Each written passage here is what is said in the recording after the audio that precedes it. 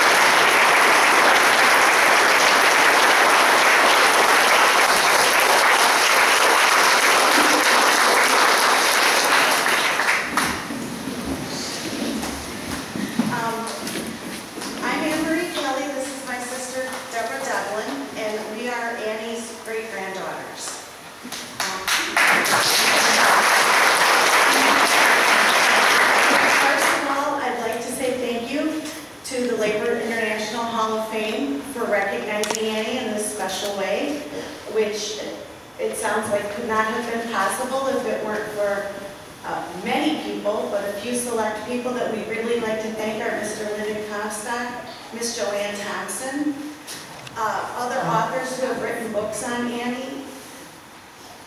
I cannot believe what a powerful and strong woman she was. And the work that she did inspires me, and we're very honored to know the several young ladies that we met one in person who are inspired by Annie's story today. And I think that there could be no greater tribute to someone than to know 100 years later her legacy is inspiring young women today to take a role, to become active. And we'd like to say thank you to all the people that we've met so far in the Keweenaw Peninsula, the park services. We would like to say thank you, and again, we are truly honored. Thank you very much.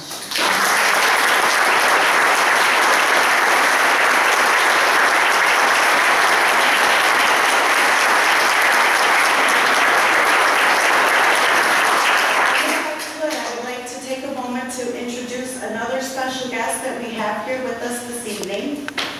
Miss Virginia Law Burns first published 64 years ago. She writes for middle school aged audiences, and in doing so, weaves historical records about American pioneers. Tall Annie was published in 1987 and dramatizes the account of Annie's life from the memories and documents provided by Annie's youngest brother, Frank, whom Virginia befriended.